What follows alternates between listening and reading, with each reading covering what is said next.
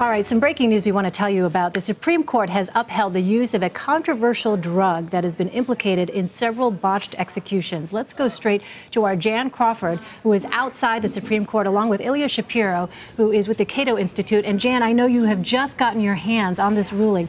Tell us what you know right now. Well, I mean, by a 5-4 decision, the court has emphatically rejected arguments that Oklahoma's three-drug protocol violated the Constitution's 8th Amendment against cruel and unusual punishment. I mean, the court is very emphatic that this is an issue that Oklahoma was entitled to decide. There was no evidence to support claims that it did cause this kind of pain and suffering, and that essentially the liberal justices were trying to hijack the process to get the court to strike down the death penalty across the board. I mean, there was no suggestion that the death penalty is unconstitutional. There is a lot of tension among the justices in this case. This was not a frontal assault on the death penalty. It's not that kind of case. Although Justice Breyer in dissent made it into that, which gave us some cute lines from Justice Scalia responding to him. Right. More lines from Scalia to digest today, really kind of sticking it to the liberals and some of their reasoning. Jan, this was, correct me if I'm wrong, this had to do with the prisoner Clayton Lockett, who was executed by Oklahoma, and that was apparently one of the longest executions in Oklahoma history. For 43 minutes, some 43 minutes, he sat there moaning, writhing on the gurney, and that was when these prison inmates decided to bring this case before the court, right? There were several questions about executions in Oklahoma and other states that used this drug protocol. But what became clear at the argument was that it was really not clear whether that drug had failed. There were questions about whether the catheter had been properly inserted. So the justices in this decision, the lower court said that there was no evidence of that. And the justices are saying, we don't see any either, and it's not our job to go and find out the facts. They are just flatly rejecting this appeal, and they are also, establishing again that the death penalty is constitutional. So the liberal justices, Justice Breyer, joined by Justice Ginsburg, in this ruling are calling for the court to reconsider whether the death penalty is constitutional, but there is not a majority on this court to do that. I don't see that happening. And this really wasn't the case for that. As Jan was saying, this was a technical decision in many ways. The Supreme Court typically doesn't find its own facts. So a lot of what Justice Alito was saying for the majority was, we're going to defer to the fact-finding of the district court and affirmed by the Court of Appeals that the petitioner simply did not meet their burden. They didn't persuade the court that these drugs actually do cause that unconstitutional pain and suffering. And in very colorful language, and again, at the argument in this case, and I mean, I've covered the court for 20 years, and this is one of the most contentious arguments that I have ever witnessed.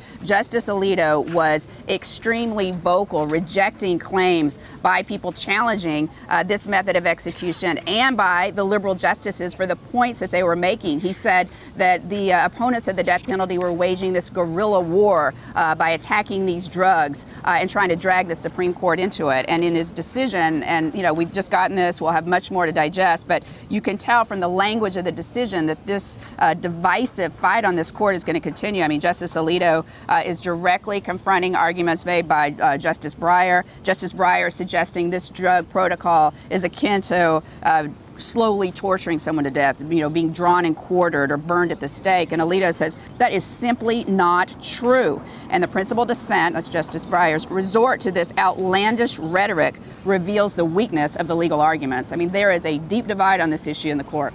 And Ilya, let me just ask you about that. But conservatives carry the day. Let me just ask you about that. How do you think that, I know we're still looking at the ruling itself, at the decision, but how do you think this will, in fact, affect the debate over the death penalty in this country? Well, the death penalty, the lethal injection using these particular drugs is going to continue. Perhaps other states are trying to find, there's a shortage of drugs. That's what led to this. A lot of manufacturers and importers are not providing the drugs, so some states might start experimenting with other methods of execution as well. So I think at a certain point in the near future, we're going to face head-on another challenge to the constitutionality of the death penalty altogether, not simply this technical debate about these particular drugs. And I think that's what the liberal justices, or at least Justice Breyer and Justice Ginsburg, have really tried to set up in this decision. They are using this decision, which Ilya pointed out is a technical issue. I mean, it's a very narrow case, but they are using this case to call for, as Justice Breyer says in his dissent, a full briefing on the basic question of whether or not the death penalty is constitutional, that the court should rethink that issue of whether the 8th Amendment actually prohibits states from putting condemned murderers to death. So I think he's trying in some ways to use this dissent to trigger that broader debate. But at the end of the day, there are not 5 votes on this Supreme Court to overturn the death penalty. Period. Ilya and Jan, let's look ahead to next year. There is a major decision coming on affirmative action, yes? Right. I mean, we got that this morning. The justices announced that they will revisit a case from Texas on affirmative action in the college admissions process. So I think next June. This came for the second time 2 years ago. The court ruled 8-1 that the lower courts were too deferential to the University of Texas at Austin in terms of how it uses race. And now they've taken it up on the question of whether lower courts are really still being too deferential, whether the standard that Justice Kennedy wrote at that time is unworkable, and whether we need to close the door on racial preferences altogether.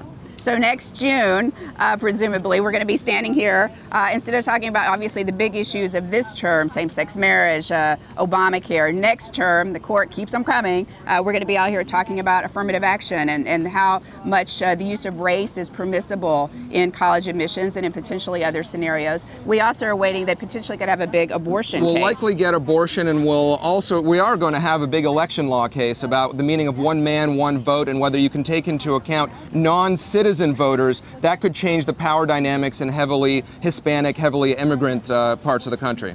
All right, something we'll be watching. Before I let you guys go, on a lighter note, Ilya, my eyes are not what they used to be, but is that the Constitution, the preamble to the Constitution? I see scrawled across your bow tie there. I figure it's the last day of term. Might as well let the Constitution flag fly. I love it. I love it. Thank you so much, Ilya Shapiro, Jan Crawford, there in front of the Supreme Court. Appreciate it.